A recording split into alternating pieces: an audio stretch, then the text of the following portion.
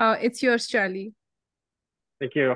It's my pleasure to introduce our next speaker, Flora Rutaganira. Flora, please tell us about your living history. So I'd like to thank the Living Histories team so much for including me in just this wonderful group of scientists. It's been an absolute pleasure to listen to the YouTube videos and hear the stories. And I'm glad to be sharing a part of my story as a part of that experience. And so I'm going to describe kind of what I see so far as my history, which is still kind of, I think, in the earlier stages, still have a lot to learn.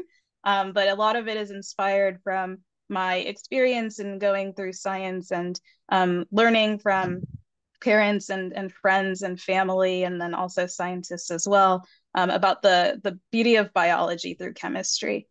And so I was born in Rwanda. I immigrated with my parents to the US when I was 3, and we left during the Rwandese genocide. And although the early part of my life that I mostly don't remember was, pretty tragic, as we can appreciate now, the early life that I do mostly remember was actually quite wonderful. I grew up in an environment in Davis surrounded by university colleagues that were contained a lot of international students, amongst which was my family. My dad got his PhD in applied mathematics in the Department of Mathematics at UC Davis.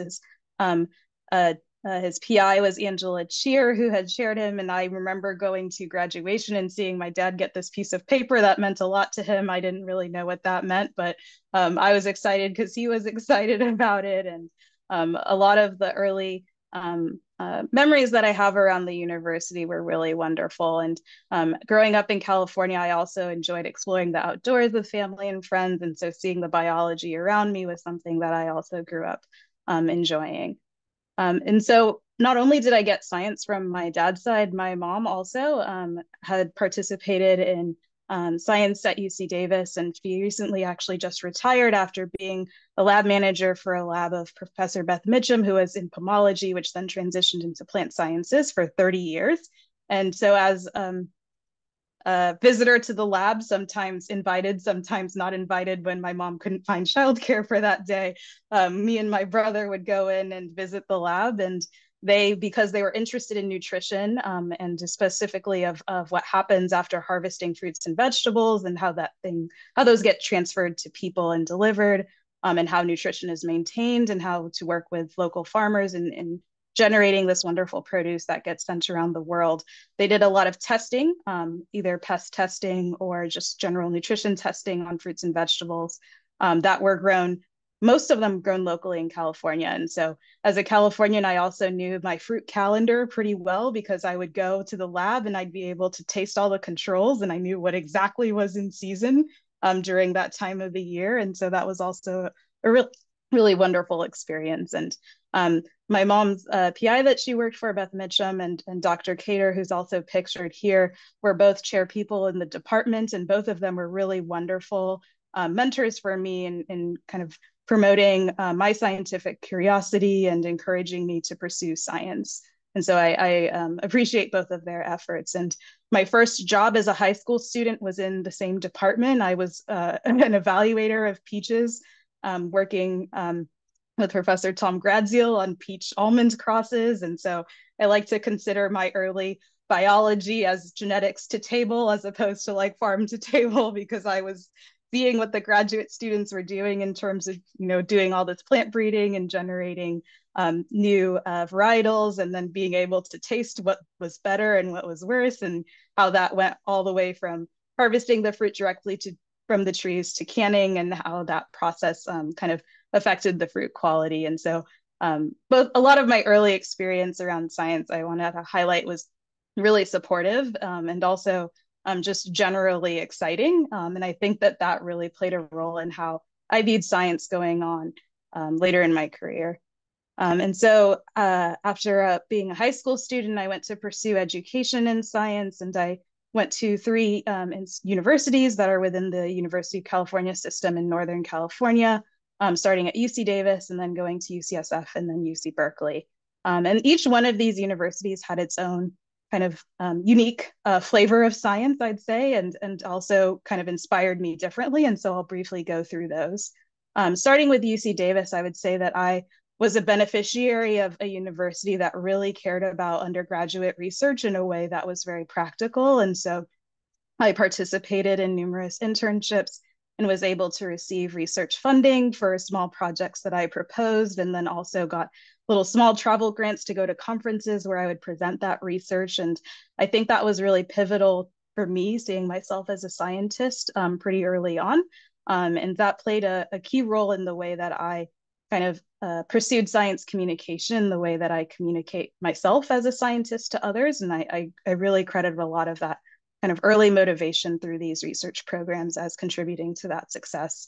I'd also highlight one particular interaction with the dean of the college at that time, my college at that time, which was biological sciences, and Dean Burtis had made special time for one-on-one time with undergraduates. And now I recognize that as a dean, that's kind of crazy to have that ability to have that type of schedule for one-on-one time with students. And I had met with him during a time as a sophomore where I was wanting to take on a bigger project and not knowing kind of which direction I necessarily wanted to go into, but I was getting very excited about coursework that I was taking in biochemistry, which was my major. And he, encouraged me to pursue a project with a newer faculty member that was recently hired in chemistry. And now I can appreciate how generous that was for him to send an email and meet with me to talk about this.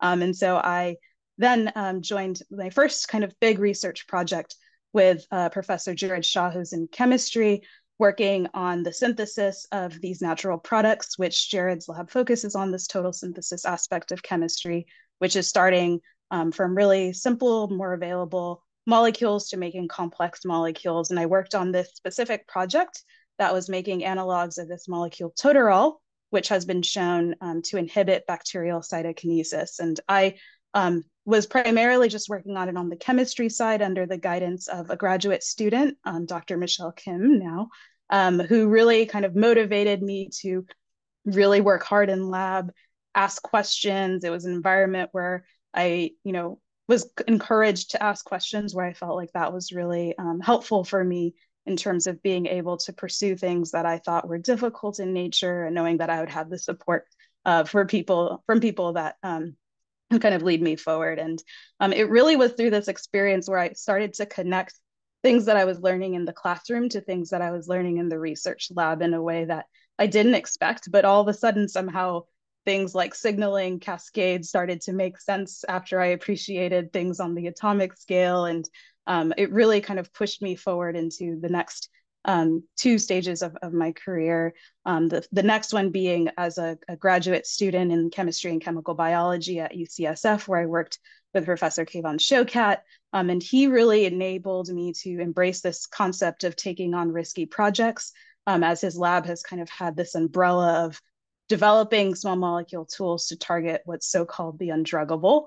And so in his lab, really trying to think about kind of novel ways to use chemistry in order to understand biology and manipulate biology. And I was able to work on a project where I designed chemicals that would target kinases specifically in the context of infectious disease. And so I generated molecules that would inhibit a parasite, Toxoplasma, which has its own kinases. And so this would prevent it from replicating within its host organism, and then also inhibiting the function of kinases that are found in humans that are responsible for generating a replicative niche for viruses. And so in this project, I was able to really kind of see this interplay between signaling that happens within us, and then also in things that infect us, and being able to see that connection between the activity of a molecule that was made by me in this case, to how that influenced the biology of an organism was really cool. And as a postdoc with Nicole King at UC Berkeley, I think this is where the true peak of biological kind of excitement over diversity of biology happened. And that was, being able to appreciate development as an aspect of something that is studied. And in Nicole's lab, I was really encouraged to think hard about questions that people have pursued with other methods, and maybe finding a way for chemistry to have a space in order to assess the function of specific proteins or genes that have been critical in terms of evolution. And so in this lab, I pursued a project which was working on tyrosine kinases and specifically looking at how we can use molecules to assess the function of tyrosine kinases that we know are important for animal biology. And this really connected the idea of small molecules to development, in that I was able to see examples of molecules that are secreted by bacteria, for example, these ones on the right in green, that influence choanoflagellates, which are the main model system studied in Nicole's lab. And these choanoflagellates are protists that are the closest living relatives to animals. And these bacteria secrete these molecules that influence the choanoflagellates to form these large, beautiful multicellular colonies. And we don't really know all the details about how this is happening, but definitely this interplay between this prey that the choanoflagellates eats, the bacteria, and the chemical ecology around this system was something that I found really interesting, because it connected the atomic scale to really this developmental scale that I was gaining an appreciation for. And so that is kind of the focus of what my lab has started in Stanford this last year. We're still in our early stages getting ourselves running, but we're really looking at this question of whether tyrosine kinases, and particularly receptor tyrosine kinases, were important in this origin, in the origin of animals, and specifically whether or not we can use choanoflagellates as a model to study the function of these kinases and connect their activities to things that we know are important to animals, and specifically whether or not colony formation in choanoflagellates is regulated by these kinases in the way that we see development in animals regulated by these kinases. I'm really excited that this science is still very international in nature, and that's something that I appreciated kind of growing up in science, and something that I'm seeing today is that the choanoflagellate research field is pretty diverse and broad, and it's something that I appreciate, and that, you know, we're working on this common goal of understanding the evolutionary biology that happened during the origin of animals, and using our kind of diverse skill sets in order to get at this question.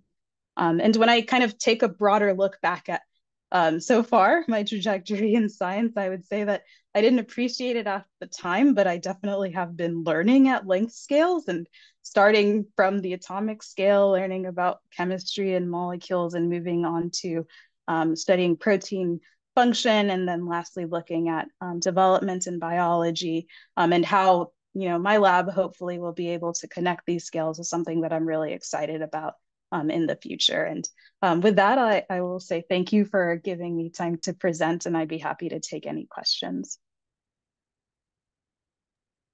Right. Thank you for a fantastic talk, Flora, fighting on behalf of the audience.